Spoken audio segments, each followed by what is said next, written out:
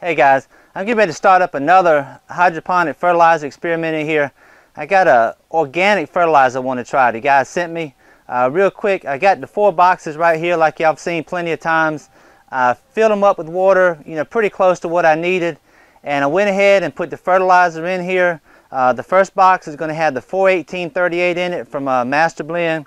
The second box has the 81536. That's the lettuce formula from Hydro Gardens. The third box is going to have the organic fertilizer in it, and the fourth box down here has the 41838.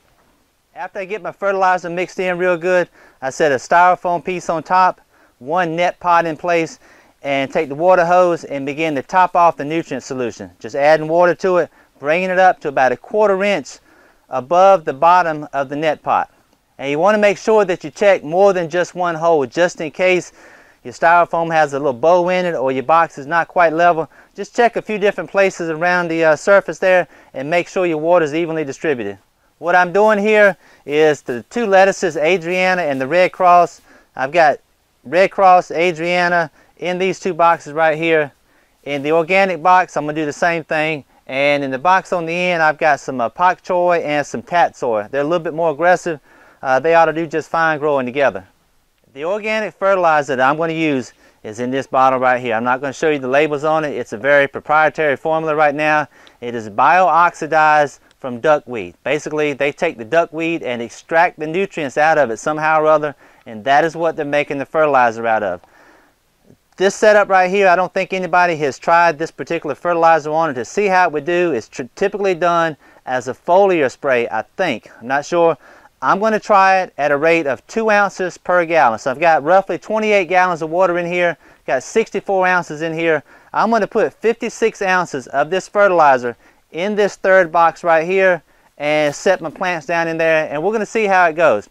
Like y'all have seen me do plenty of times before, I've got a 1.5 inch rock wool cube with my seedling in it, a 2 inch net pot. Put this thing down here, make sure it's pushed into the bottom, just drop it right back in the hole. Today is Monday, December 16th, and it's time to call off the dogs, so to speak. I started this last hydroponic fertilizer experiment on November 1st. It's been about 45 days now. A lot slower growth here in the middle of winter, or headed right into the very shortest days. Nighttime temperatures in here have been in the 30s, so didn't get that 30-day lettuce that I've gotten before. Got 45-day lettuce, which is still pretty darn good.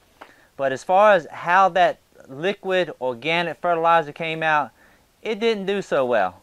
The first box that I had the 41838 tomato formula mixed in, it's the same fertilizer I have used for tomatoes, the peppers, cucumbers, all my green stuff, my cabbage, broccoli, anything hydroponic is what I've been using it for, and does extremely well.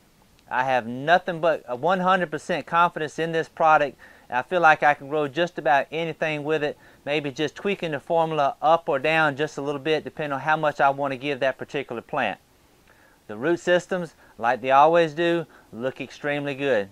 The second box had the lettuce formula, and surprisingly it didn't do quite as well from my perspective as what the tomato formula did. Still looks really good. Unless you looked at them real close comparing the first 2 boxes, you wouldn't see a whole lot of difference. But I can see the difference there, so I know the tomato formula for me is the one that I want to use. Looking at the end box, it had the tatsoi and the pak choi in it. That looks really good. The roots look good up under there. Everything looks fine, just a little bit slower growth than what I would normally get if it were warmer in here. Now on the 3rd box, the one that had the organic liquid fertilizer stuff in it, on the bottle it said 2 ounces per 20 square foot. So I used 2 ounces per gallon to try to test this out and see how it would do. Looking at it, you can see the stuff did not go. The plants look decent color wise. The roots don't look too bad, but it just did not go.